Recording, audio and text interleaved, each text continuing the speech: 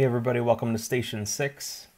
And this is a really sad story, part of Peter's disowning the Christ. And so Jesus is on trial in this house, and Peter is standing out in the courtyard, kind of like the front yard of the house, enclosed by a wall and a gate. And so he's sitting out in the courtyard, and a servant girl came to him. "You also were with Jesus of Galilee." But he denied it before them all. "I don't know what you're talking about," he said. Then he went out to the gateway. So he's getting a little further away, right? He's moving out of this house, where another servant girl saw him and said to the people there, "This fellow was with Jesus of Nazareth." He denied it again, this time with an oath.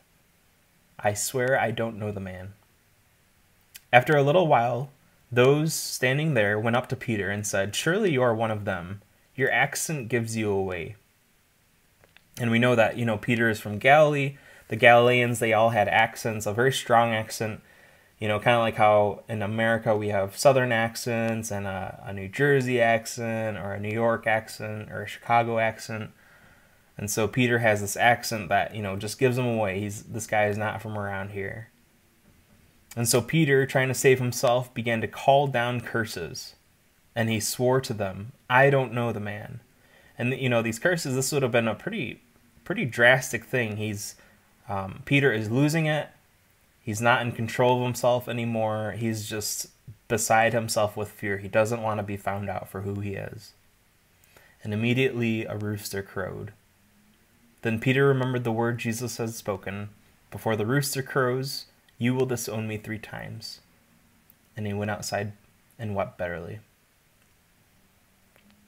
And so we see the man who defended Jesus with a sword in the garden a few hours earlier is brought down by words. And, sometimes our betrayal is not motivated by money, but by our need for social acceptance.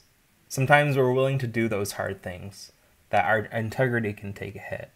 But when it comes to having to actually stand up for what we believe in, sometimes we all just turn around like Peter and run.